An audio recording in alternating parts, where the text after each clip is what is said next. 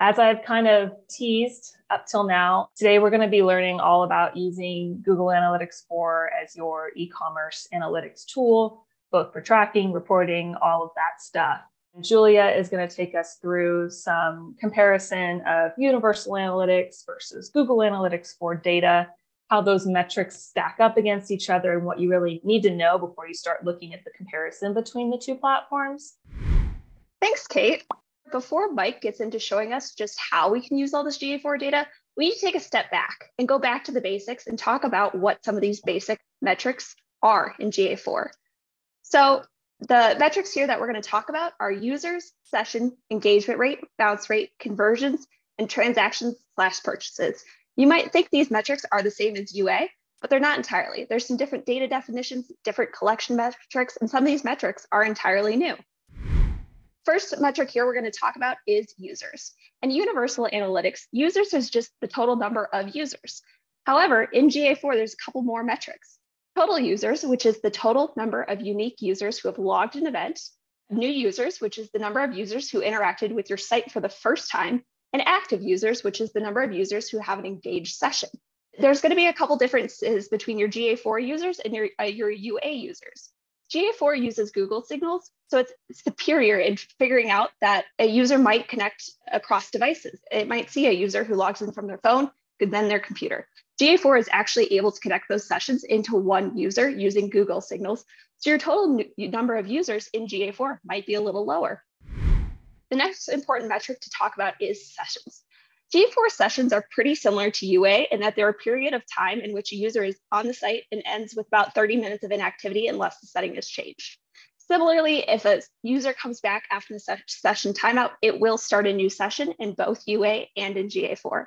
However, in GA4, sessions are not restarted at midnight or when new campaign parameters are encountered. Therefore, we expect the GA4 to actually have fewer sessions.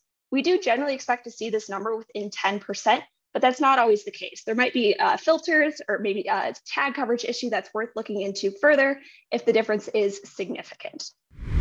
The next really important metric to understand is engagement rate.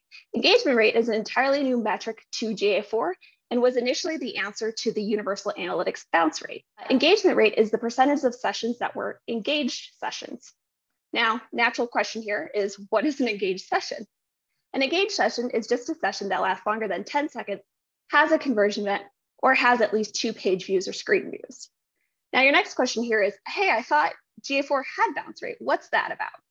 And that's true. However, this is arguably the biggest metric where you're going to see the largest difference between Universal Analytics and GA4.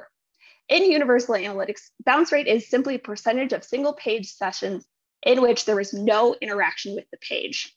However, in GA4, that changed. And GA4 bounce rate is percentage of sessions that were not engaged sessions. In other words, it is the inverse of the engagement rate.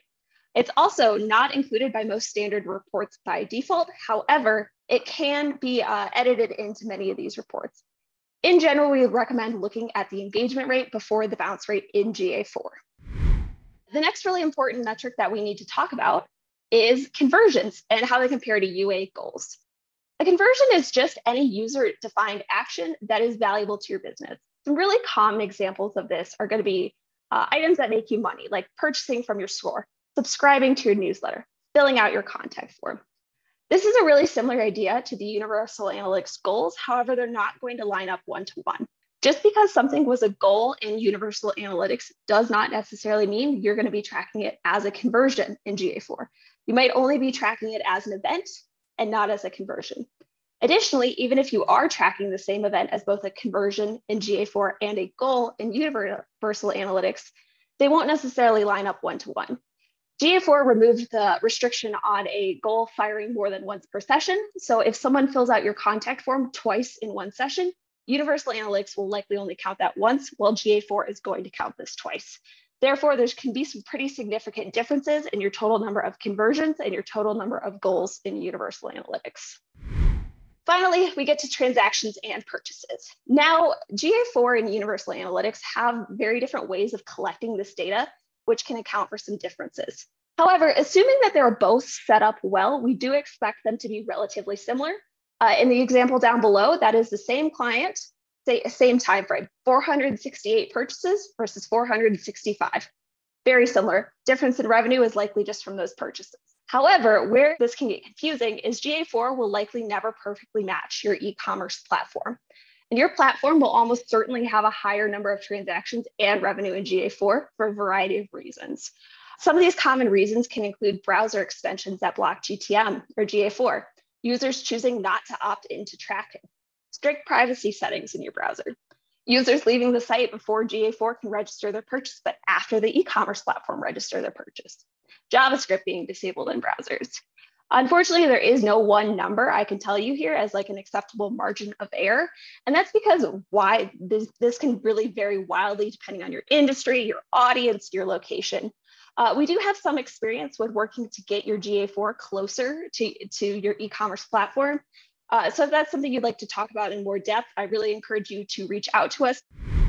So in summary, comparing UA and GA4 data is really comparing apples and oranges. You can't compare these one-to-one.